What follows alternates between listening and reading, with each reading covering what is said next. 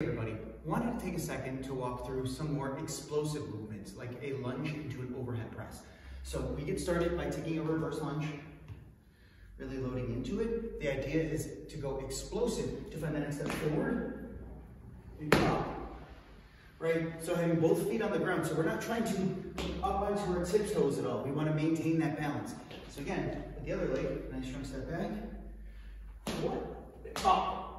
See, and it does take a lot of thought to think, what do I need to do next? So it becomes incredibly reactionary. So give it a shot with your training and good luck with the next one.